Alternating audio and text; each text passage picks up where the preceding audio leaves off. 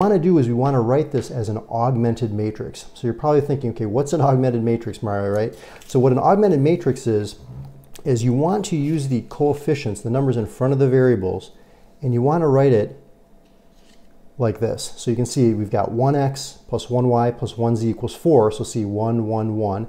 And I've just drawn a line here. This is the augmented matrix portion. Okay, you have your solutions on the right. Same thing here, 2x, I've got 2, negative 3y, negative 3, and so on. So each row represents an equation.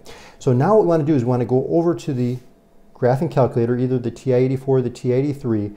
And what you want to do is you want to go over to second, which is in the upper left-hand corner, matrix, okay, which is above this x to the negative 1, and you want to select edit. Okay, so arrow to the right, edit, and press enter.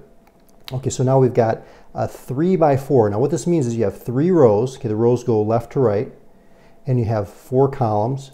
1, 2, 3, 4. Those are the vertical ones, like the columns of a building. And so now what you can see is that I've already entered the data points here. So you just have to go down and, enter each of the data points for this matrix. And what we're going to do is you want to, after you do that, is hit second quit. Okay, this is an important step. So right above mode, so you hit second quit, and you want to go back to second matrix. Okay, and what you want to do is you want to select math, so arrow to the right, and you want to arrow down, you want to go to row reduced echelon form. So see letter B here, RREF. Go ahead and press enter in your lower right hand corner.